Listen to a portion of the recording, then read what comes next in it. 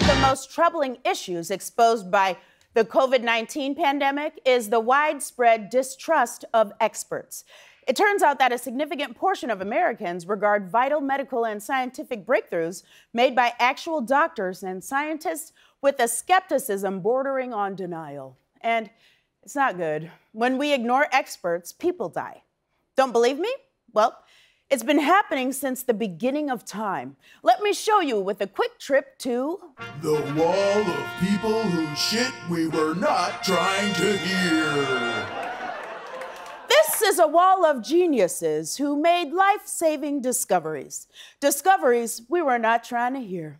Like Onesimus, an enslaved black man who introduced the concept of inoculation to America during the smallpox outbreak of 1721. He said, hey, guess what? You can keep people from catching a disease if you expose them to a very small amount of the disease under the supervision of a doctor. Unfortunately, the people of Boston were not trying to hear his shit. So they firebombed his master's house, and then a bunch of them caught smallpox and died. They showed him. Oh, by the way, no photo of Onesimus exists, so instead we took this photo of Waldo Geraldo Faldo from Family Matters, and we made it look old-timey. There's something fun to do.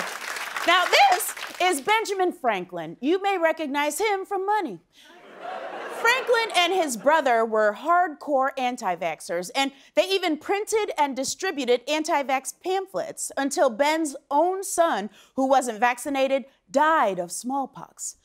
Franklin was devastated and spent the rest of his life trying to convince scientists and government health agencies that people need to be vaccinated. Did people listen? No, they were not trying to hear his shit. Next up, there's Hungarian physician Ignaz Semmelweis. Decades before the discovery of germs, Semmelweis was a doctor in a maternity ward, and he couldn't figure out why so many of the young mothers under his care kept dying, but he had a suspicion.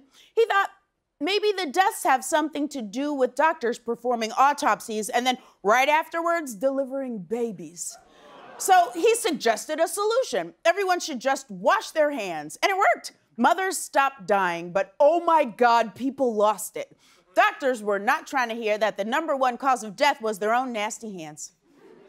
So even though he was totally and completely right, people decided he was crazy. He was eventually committed to a mental institution where the guards broke his hands and he died. Not from the broken hands, but because a cut on his broken hand got infected, and those assholes literally wouldn't let him wash his hands. It's real. It sucks and it's real.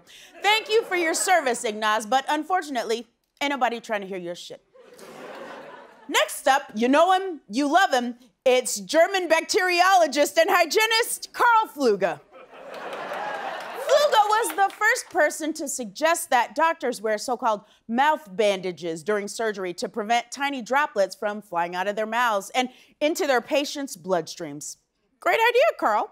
He's credited with inspiring the use of the first surgical masks and the concept of social distancing to avoid disease transmission. Now, at the time, everyone said he was dumb, and 125 years later, people still aren't trying to hear his shit. Next up, it's former Vice President Al Gore. Now, beep, beep, beep, Ellie. Now this sad sack has been trying to warn us about the existential dangers of climate change for the last 20 years, and we just blew him off. And now the world is literally on fire. Sorry, dude. Sorry, Al, man. Your shit was so right, but we were not trying to hear it. Or how about Dr. Anthony Fauci? Yeah, baby.